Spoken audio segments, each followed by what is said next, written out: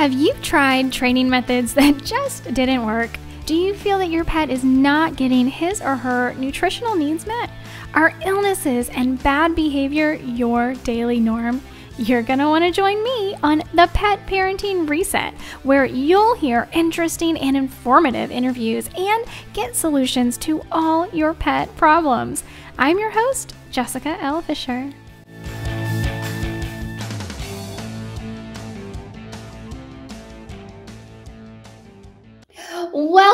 Welcome, you wonderful pet parent. Thank you so much for joining us again on the Pet Parenting Reset. And today I have an incredible guest for y'all. So without any further ado, let me go ahead and introduce you to April Henley of Dogs on the Run. Today we are going to be talking about choosing a pet sitter, which is so incredibly important.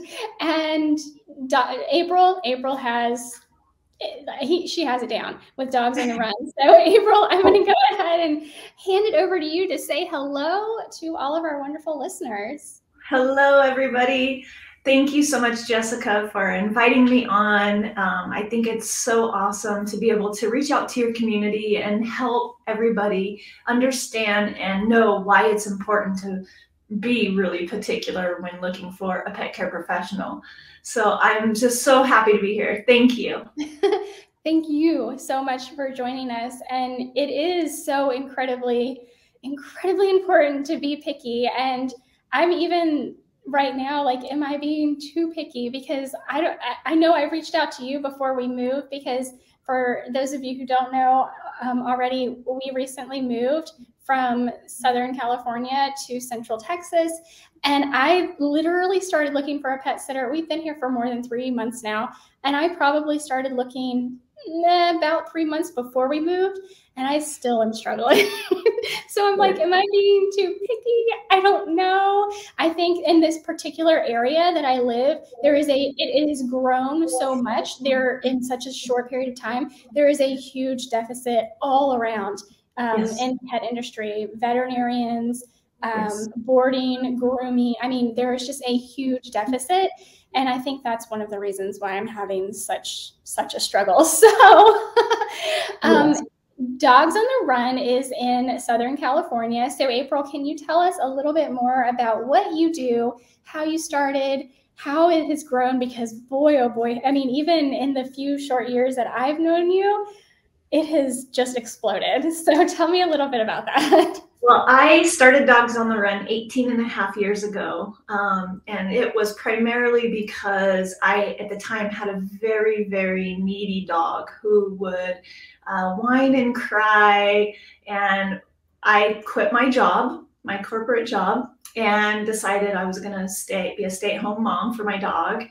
And I knew that if I was having these issues, that other people had to have the same struggles. So here I was at 25 years old, out of college, and wasn't sure what I was going to do. And so a friend of mine said, you should be a dog walker and pet sitter. And I was just like floored. I mean, this wasn't a career. This wasn't something that people grew up and said, I want to be a dog walker.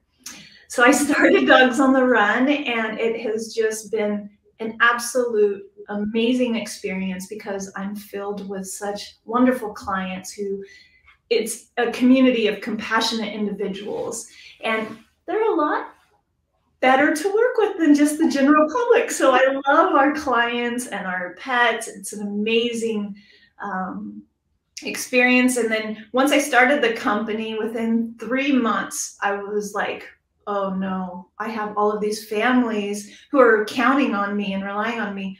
What if I get sick? Or what if something happens? So I was explaining this to a friend who's also a client, and she said, I'm going to join your team. And that's how it kind of all started to evolve. And over the years, people that are in the animal industry and or our clients themselves have reached out to me and said, I want to work with Dogs on the Run.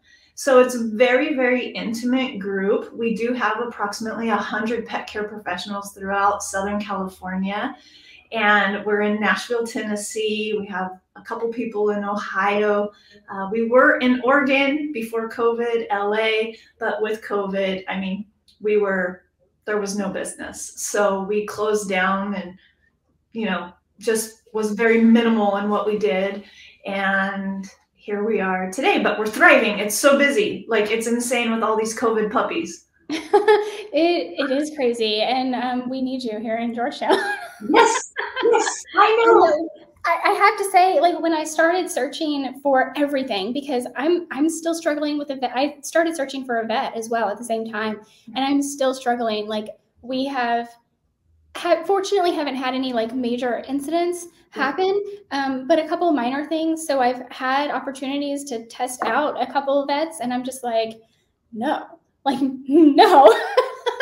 And so yeah, there's just such a huge deficit here in our little. Well, and on top of it right now, I think that even our vets, our groomers, even our pet sitters, everyone is so bombarded, because those of us who are good, diligent, doing things right, it's because we care, we take our time, which makes it very limited on our availability. And we're not as available as we once were. And so it makes it really difficult to be, because we can't clone ourselves and be everywhere. But yeah, I know. Well, yeah. And just with this whole process, my husband has kind of jokingly said to me, we need to start a pet sitting business. And I'm like, oh my gosh, that would be wonderful. Oh my gosh, I don't have the bandwidth for that. It's exhausting. It's a lot. Yeah, no, it's crazy. But it's so funny, because I woke up this morning and I do what you should never do, as per usual, and check my emails as soon as I wake up. And Coco Therapy sent out an email today about finding the perfect pet sitter for Thanksgiving. And I'm like, you're about 6 months too late. But yes.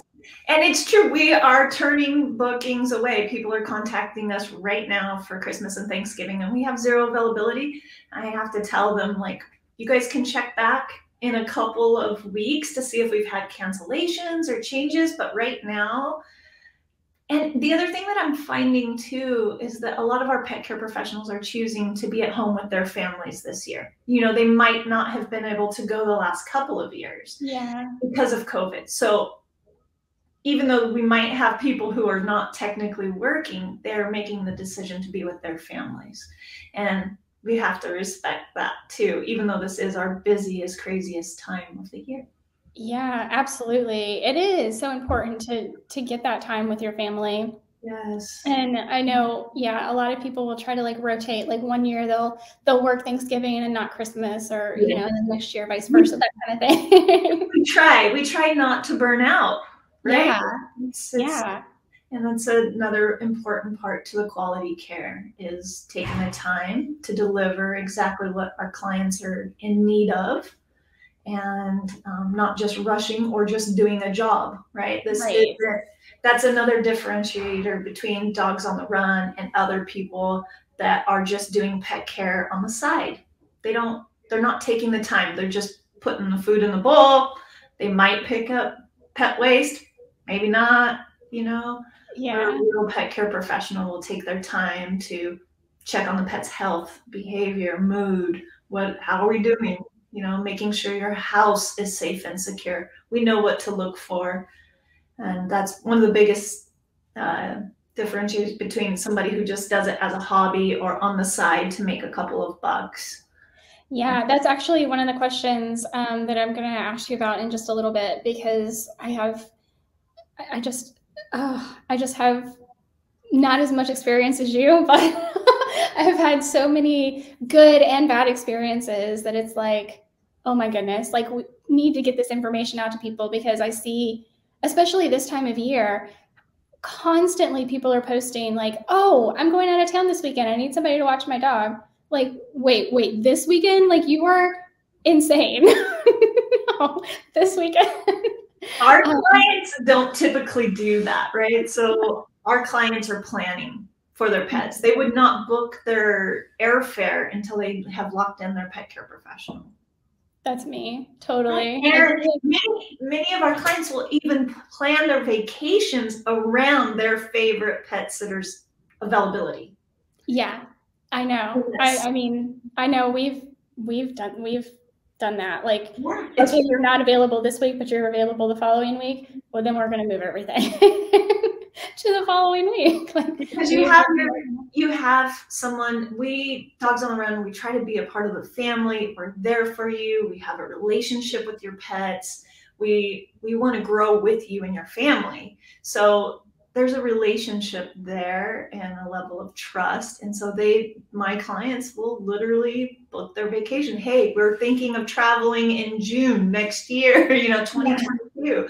But what does your schedule look like? It's planning around, because they don't want just a stranger in their home. They don't want just somebody to do a job. Yeah. No, that's so very true. And one of the reasons why I have never, ever to anybody recommended, like, not to call anything out, but like those apps out there, it's like you have no idea who's coming into your house. Some of them you don't even meet the professional. You don't even meet the person, no. Or see how they interact with your pet. I couldn't. But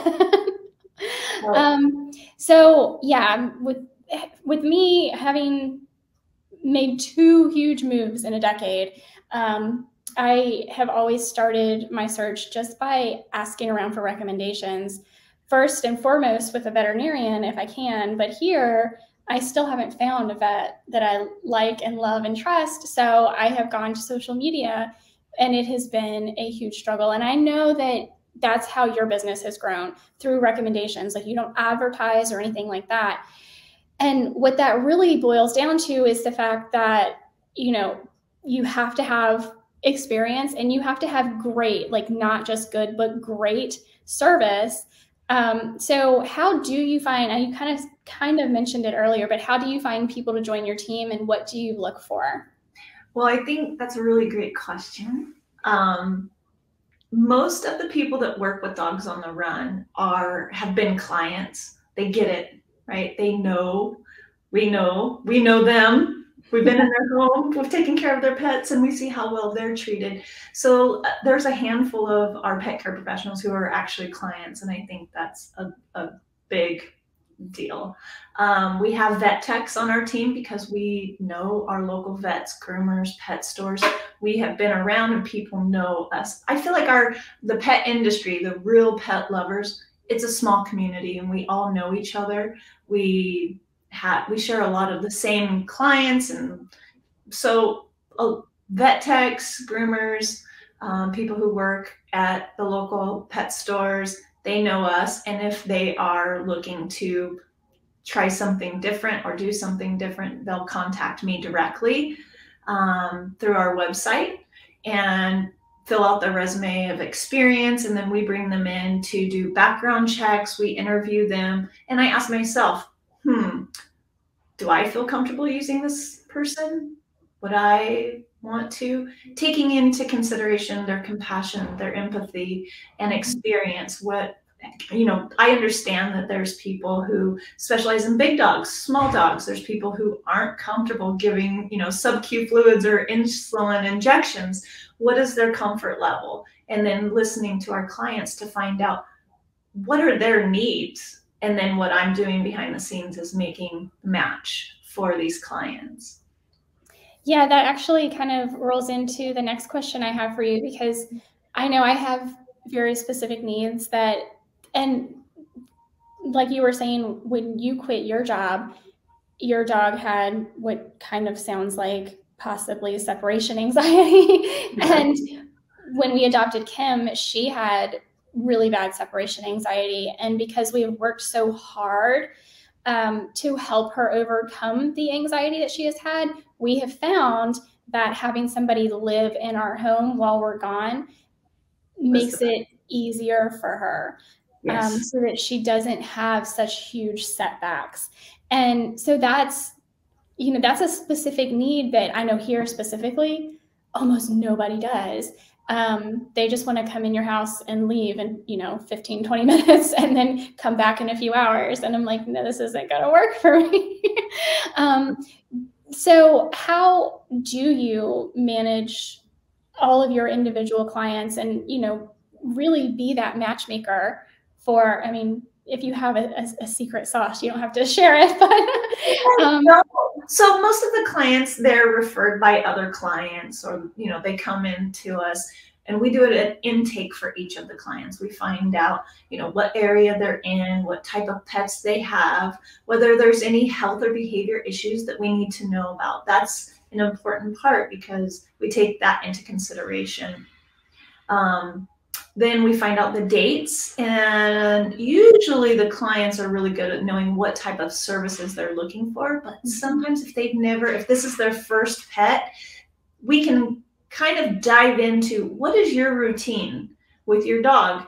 Coming out of COVID, I realized too that I have to ask people now, how long are you comfortable leaving your dog alone? Because a majority of these pets weren't left alone during the coronavirus, the pandemic, right? So if their dog is not used to being alone, we can't just, not be there. So we have had to pivot the services that we offer to offer even more 24-hour care to be there. So we take really great pride in doing the evaluation on the intake to find out what they do, how they do it.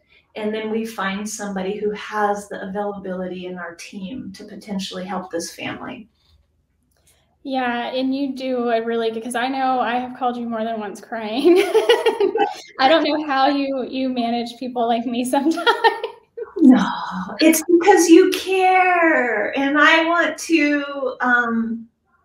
to send you exactly what it is your needs are, whether it's for the cats or the dog, and taking into consideration medications. Do you need a vet tech that can be there around the clock? Sometimes I might not have anyone available, but I always refer people to other resources. Some of the other organizations that your clients can go to, your friends, can go to NAPS, the National Association of Professional Pet Sitters. You can go on their website and find a pet sitter, put in your zip code, and it'll pull up other available dog walkers and pet sitters in the area. Another organization that I belong to is the PSI, Pet Sitters International, and it's the same type of platform where you can put in your zip code. And I feel like they do a really great job of continuing education for pet sitters. Yeah, absolutely. And there are a lot of resources out there other than the teenager down the street, right?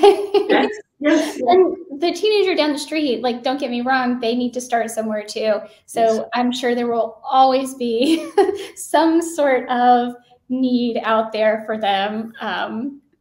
Yes. So nothing against them, but I have come to learn, especially since meeting you and your team, that having that team is so incredibly important because there is a backup plan.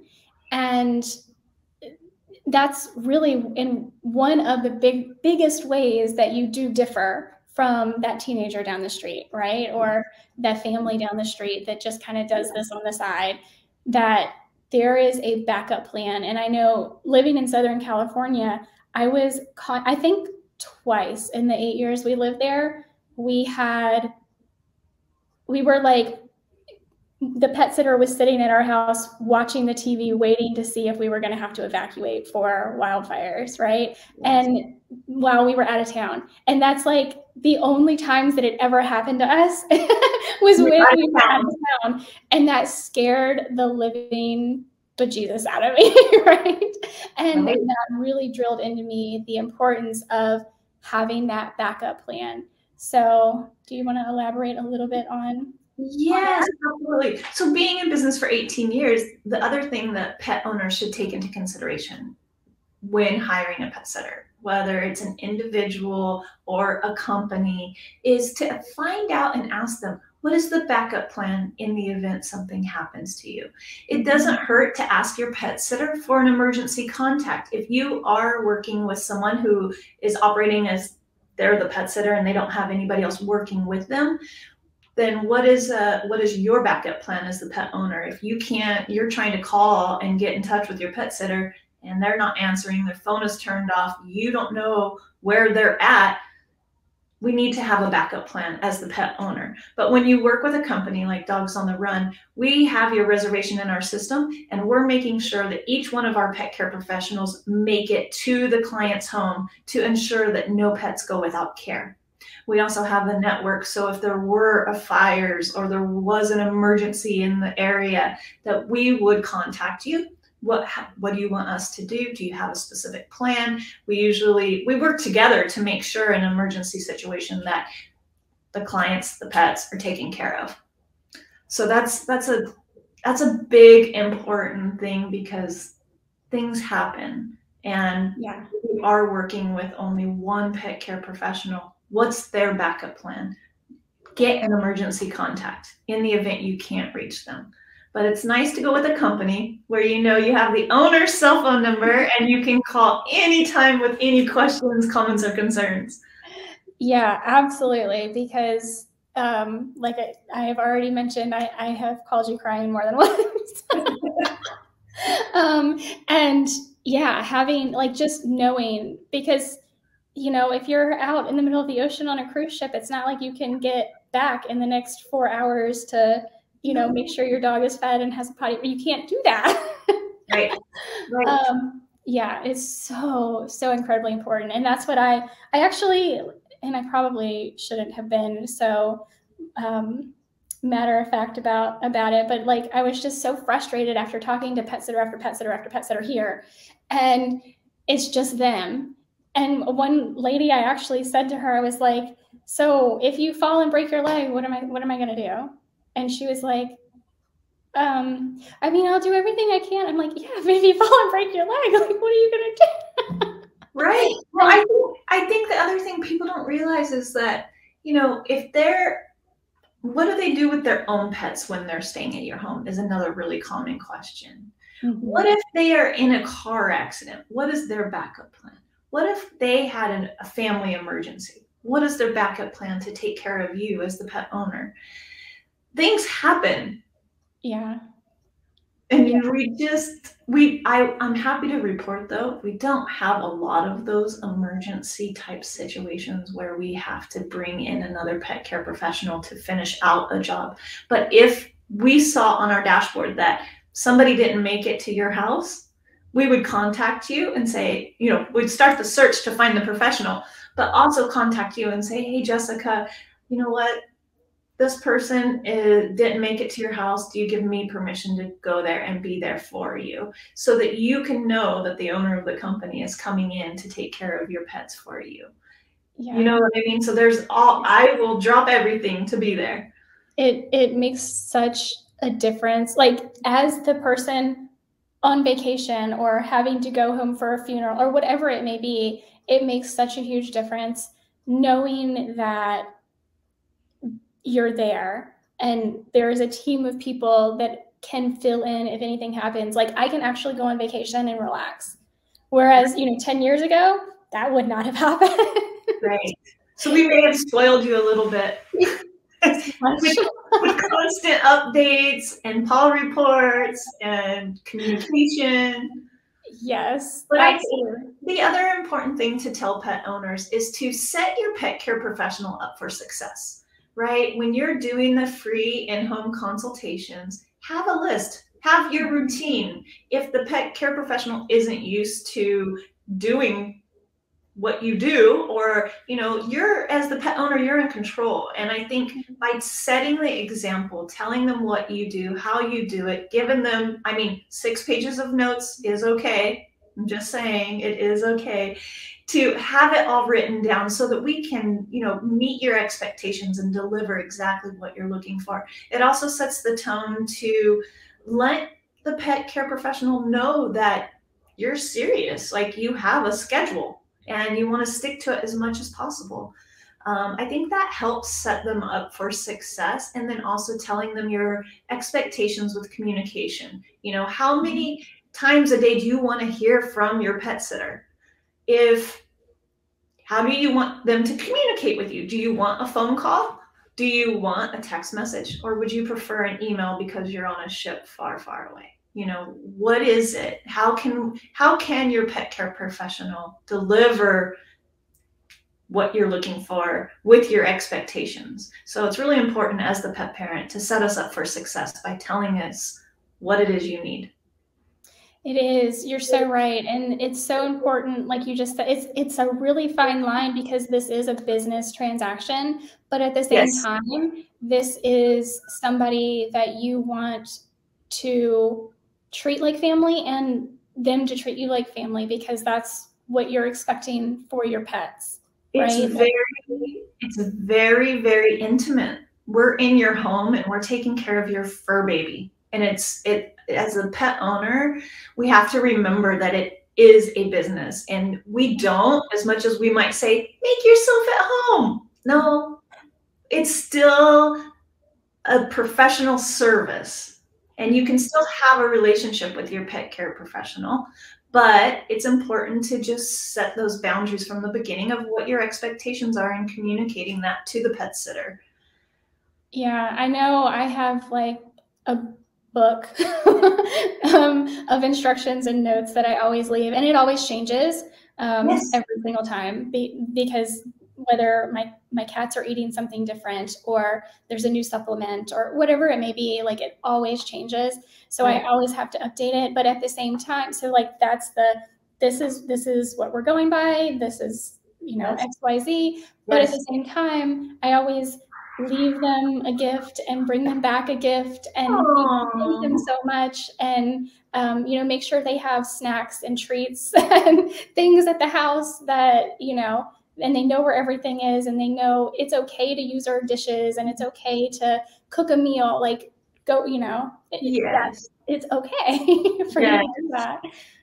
Right. I always tell my professionals too, I'm like, look, if you love our clients and show them that you love them and you love what you're doing, you're rewarded tenfold. I mean, it comes back. And that's how we have the ongoing relationship. Dogs on the Run, we don't have a high turnover. Our people, our clients, and our professionals, they're like lifers. They're forever. They're family, you know? Yeah, I still have people who have come in my home and taken care of my animals through your company that even after they no longer were able to take care of my animals, whether we moved or just situations changed, I still, send them a Christmas card or even some of Oh, them bring them, take Christmas yeah. presents to their house Yes.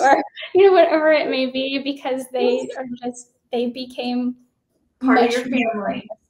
yeah, Yes. somebody who came in my house. Yes, Um, it's intimate. It's intimate care. it so is. And that first meet and greet, I know you mentioned it, and I just want to really quickly talk about it a little bit more because it is so important. The first time that pet professional and your pet meet should not be when you're leaving, right? And you need to be able to see the interaction between them and your pet because Yes. I know that makes or breaks it for me, that Yes. first interaction. So do you want to talk elaborate a little bit more on that? Yes, absolutely. So the free in-home consultation is critical. We don't typically do a job without meeting the client and the pets. It's so important on multiple levels. Again, the pet parents should tell the pet care professional exactly what it is they are in need of. Any pet behaviors, any health issues that we need. So doing that in-home consultation is important. Let's say you have a trip 6 months from now that you're trying to find a pet sitter for. Yes, do the consultation right away. Even though you might have the reservation, don't wait until last minute the week before you leave to be like, here's my dog, here's my house. No, meet with them in advance. And then if you're still unsure or you want your dog to have the relationship with your pet care professional so they're familiar with it, give them a trial run. Have them come once a week or once every 2 weeks just to keep it refreshed. And you get to build that relationship with them to see how that pet care professional works leading up to your big trip, that you might have planned. So Yeah, yes, it in-home is consultations. so very important. I know it has definitely been like I've only met one person, I think, that it was just like, sorry, this isn't gonna work. But your dog, especially, sometimes cats will too, but like your dog will let you know if it's a no-go. So Yes. pay attention to, as Okay. much as you want to talk to and get to know the person coming in your house, pay attention to your pet, because that's going to be like, yeah, Yes. that's going to tell And, you everything you need to know. If that, but more often than not, it has always been like Kim has absolutely loved the person and wanted to, follow them around the whole time. So it's been great, but it's that is so important. yes, it's also part of our hiring process. We always have dogs and cats in our office, coming in, and they really to watch the professionals and how they interact with the pet. Is it like they don't really exist, or are they like all up in the pet, and then how is the pet responding to the person? Yeah, absolutely. So, is there anything that we missed or any other tips that you would like to let people know out there? I think we covered it. Kim's barking. I think we covered it. Like I said, finding a pet sitter is very, very difficult. Check with your vet. That's always my first go to. Also, check those other references, the NAPS and PSI. Interview those people, call around. The other really important tips that I would give the clients and pet owners is make sure that your professional is bonded and insured. Ask for a copy of it. Then take the next step to even call to make sure it's in good standings. Fortunately, again, in our company, I think in 18 and a half years, we've had one claim that wasn't our fault. It was truly an accident. But it's important to make sure that your pet care professional is in good standings with the insurance company. Ask for a copy of their background check. Do your due diligence as the pet owner. We here at Dogs on the Run do background checks on everybody. We also make sure that everybody has a valid business license, so that it just is another layer of professionalism that we require for all of our professionals. Ask for references, another important thing. Talk to them.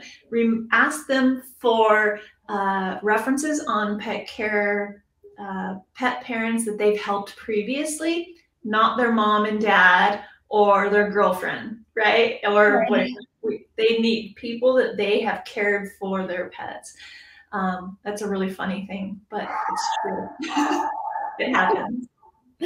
My husband is out of town, so I don't have a referee for Kim. We normally, anytime she sees anybody like walking by, or where the area we're living in, we built a house, and most of the houses further down the street are still under construction. So there's like people coming and going all the time. Yes, she's the guard dog. Well, the noise, right? It's always Yes. the noise. Oh my goodness, yes.